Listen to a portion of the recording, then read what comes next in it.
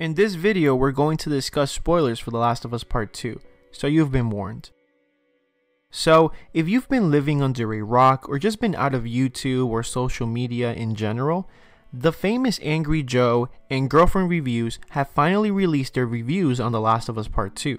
Both videos at this moment is trending on YouTube, and I have to say, both reviews are so good and deserve to be trending on YouTube.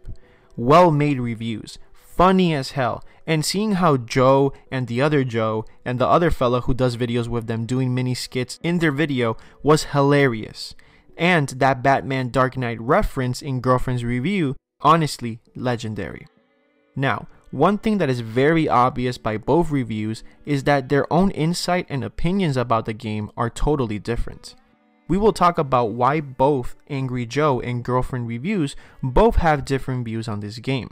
Because the thing is that Angry Joe actually hated the story, but Girlfriend Reviews loved it. And why some people reacting to these reviews show why there's a serious problem in the gaming community. So, first let's talk about Angry Joe. His review was such an entertaining video, incredibly funny, and he talked about everything that he liked about the game and everything he disliked about the game.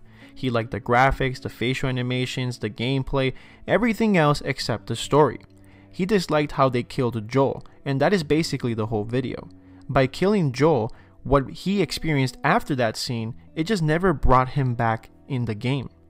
That was the moment he lost complete immersion, just like a lot of people have been saying on social media.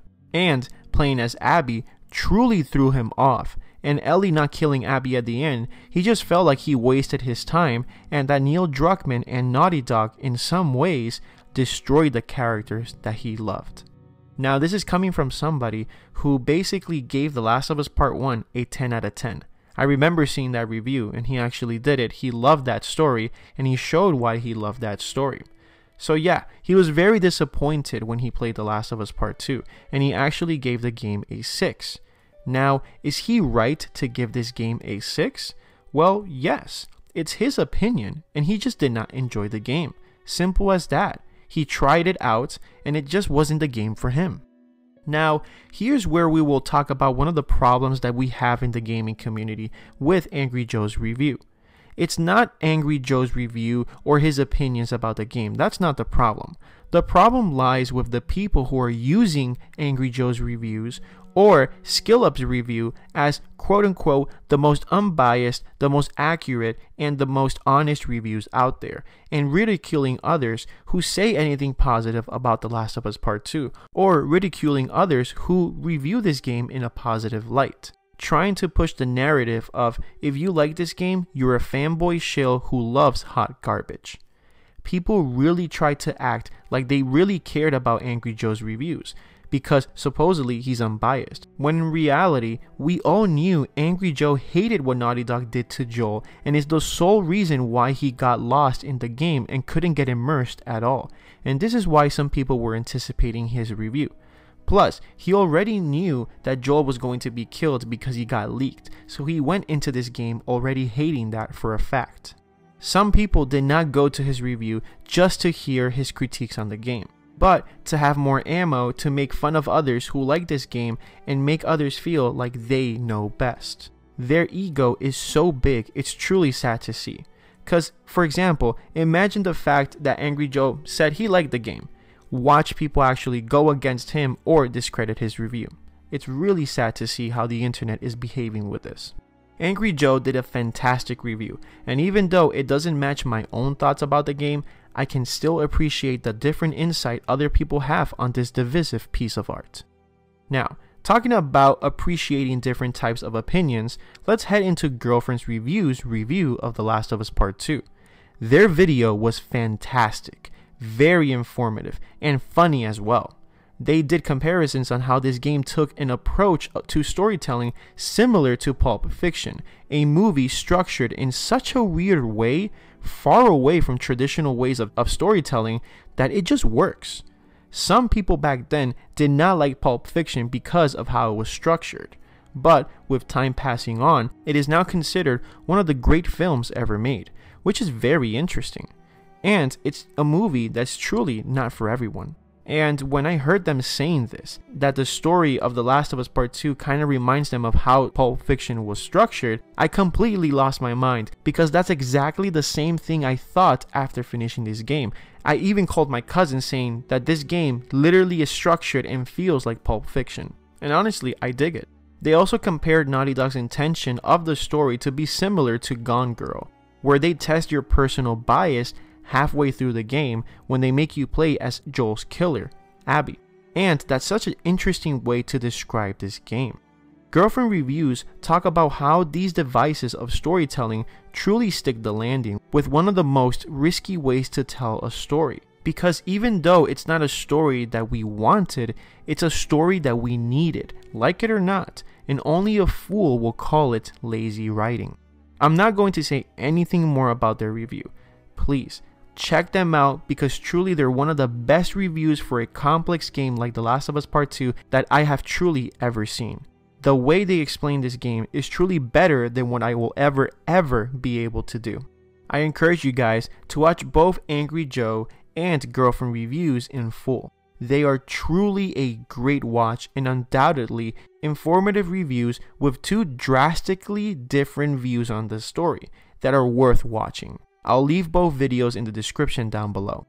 So, now to answer the question, who is right about The Last of Us Part 2 between these two reviewers of this game? In all honesty, both are right. Why?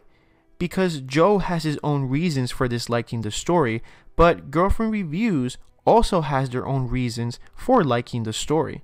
And this is where we tackle one of the biggest problems with not just in the gaming community, but us as human beings in general. We want to always be right. We think that if our opinions aren't met by others, then the others are just wrong. Thinking a movie or a book or a game is trash because you didn't get what you wanted and you trash on others that differ from your opinion is truly a regressive way to act. There are some people that possibly don't want to admit that they just did not understand what Naughty Dog was trying to do with The Last of Us Part 2, and instead, they decide to ridicule those who say they understand the story, who come with different views, possibilities, and interpreting the game in their own way. Now, I will also call out those who say that they understand the story and ridicule others who say that they just did not enjoy the story. Both of these types of people ridiculing each other is just showing how immature they really are, and this shouldn't be the way we act. It's not acceptable. Also, we have to touch on the fabrication of the lies surrounding this game, that this game is SJW and LGBT propaganda to ruin entertainment. Girlfriend reviews touched on this subject at the end of her review video, and there's nothing but facts there, and I encourage you guys to see it. In my opinion, there's no coincidence that the moment the leaks happened and it was shown that Joel was killed by Abby, after that, the community suffered so much with so many people just fabricating so many things about this game.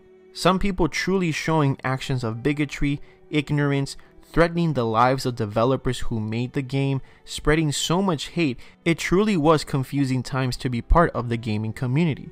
People were treating each other like crap, and if anyone was positive or excited for this game, you were ridiculed, called names, or people just truly hating you for having an opinion.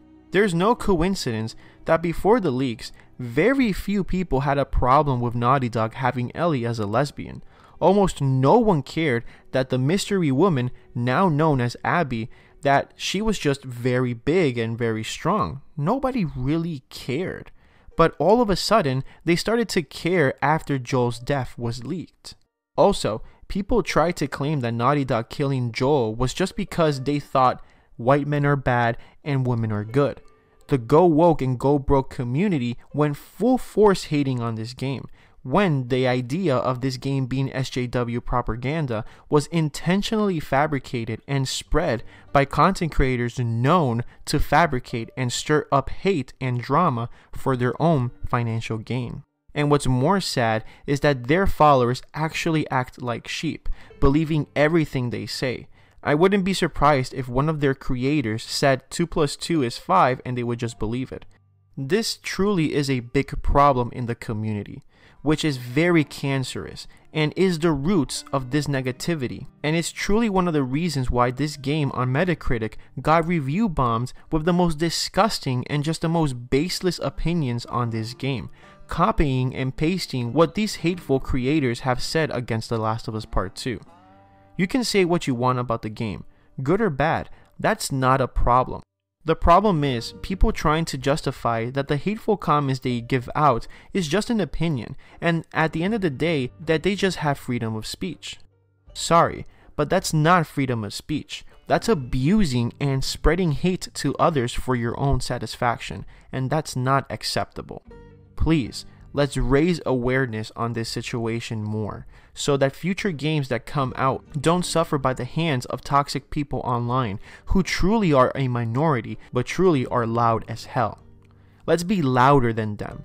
Don't matter if we don't agree on certain things, because I know that one thing we could agree on is that no one deserves to be bullied for having an opinion.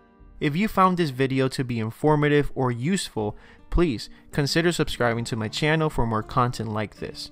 Also, like the video and share the video so we can help spread this message to the whole community if possible. Follow me on the socials and let's have a great conversation there. Stay positive, stay safe, keep playing, and I'll see you guys next time.